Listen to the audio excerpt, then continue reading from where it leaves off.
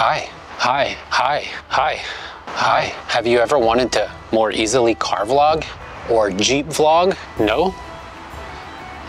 Me either. Well, either way, I'm going to tell you today how you can take two devices that create a quick release system on your dash for any camera, any GoPro, any phone, all for under 75 bucks. So we'll take a look at how I use it and how to install it. Everyone knows you can mount a GoPro up on the dash with certain GoPro devices, but what really comes down to, it's difficult to mount other larger cameras like the one I'm filming on. So let me show you, switch over the cameras now. Let me get it recording. Anytime I set it up here, you know, it's likely to fall as you're driving, blah, blah, blah, blah. And you can have some expensive cameras. This isn't the most expensive camera, but I want to protect it. Same thing with a phone, GoPro, whatever. You need different mounts and you need quick ways to install it, remove it, install it, remove it. So that's what I have today on most of my devices, is this quick install mount. Okay, one way that I've solved this problem that I want to carry over into the Jeep dashboard is utilizing the same thing I utilize on my tripods. I also have shorter, just desktop tripods, but what you'll see right here is a Falcam F38 quick release. And what you can do with this quick release, it has a locking mechanism and a standardized base plate mount. So what I've done, for example, on the GoPro is put in the standardized Falcam mount. Now what this allows you to do is take any device that has this base plate and slide it, basically just put it right on the Falcam mount, lock it in, and you can even further lock the device using this little turn thing, and it locks it in, and this thing is not going anywhere. And then it's super simple. It's a quick release, so when I'm ready to take it out, I just press this button, slide this forward, and it's loose, so I can just slide it out and it's done.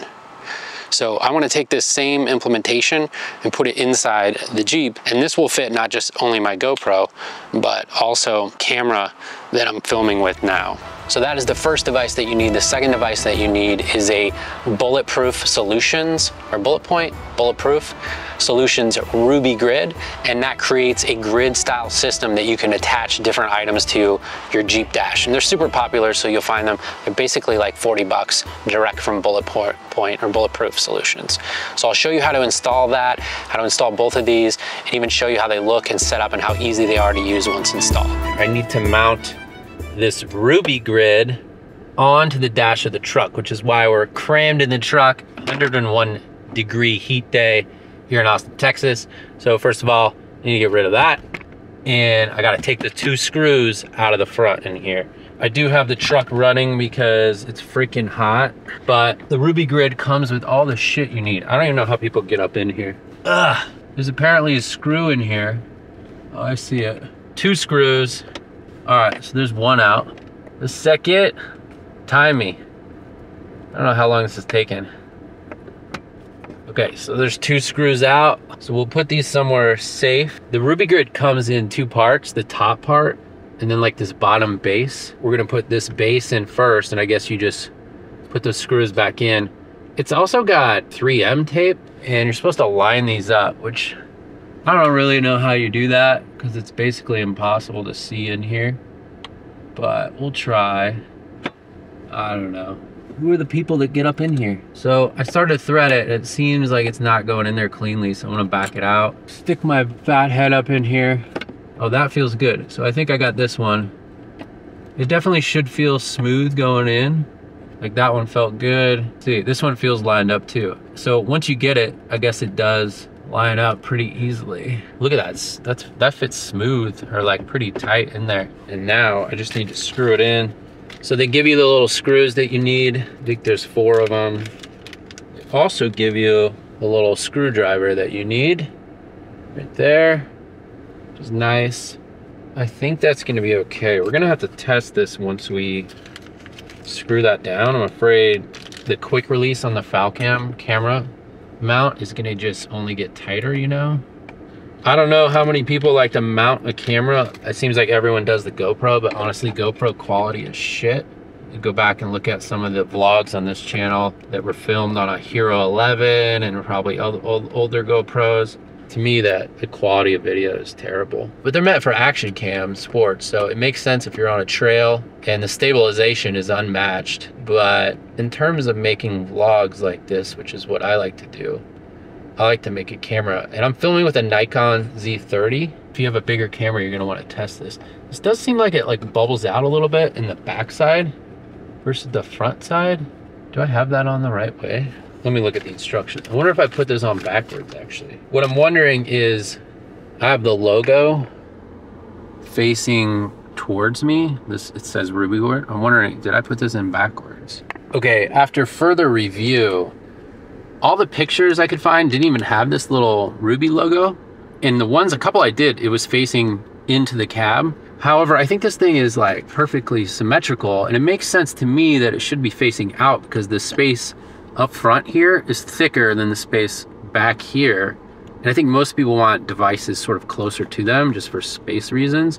So I'm gonna pull it out and make sure it fits the other way, and I might install it the other way. So we're back to square one. So let's flip it, and it might actually make more sense to have my, okay, so it doesn't actually fit the other way.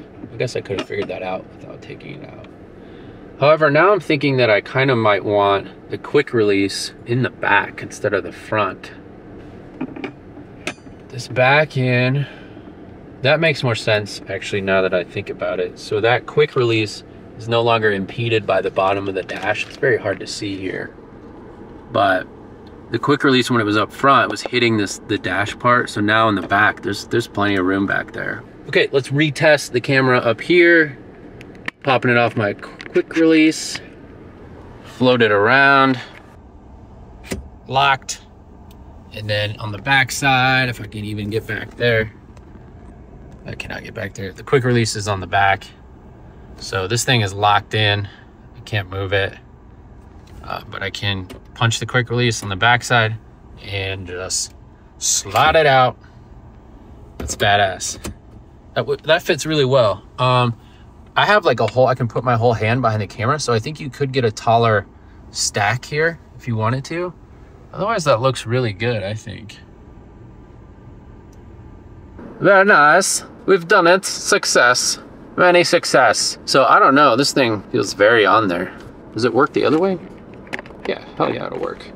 So let's pull it out, and I can flip the screen. Oh, I don't know. Do we have the clearance? So we probably don't have the clearance to face it forward. Son of a bitch. Didn't think about that. But I can always put a GoPro mount. I have a GoPro, so I can stick a GoPro right next to it that faces forward, which, you know, GoPro you want to see face forward anyways. So we could get a two camera view angle ultimately. This is pretty nice. It's pretty sleek, like you can't even see it depending on your eye level. Very nice bullet point solutions, plus a Falcam F38 design there, quick release. It also supports Arca, whatever that Arca camera mount is called, so really easy to do. So that's it. You're gonna get more car vlogs now. How exciting is that? Everyone likes a car vlog. Not really, but it does give us a chance to lock down the camera when we're driving. Good day, mate. More car vlogs coming soon. Yay.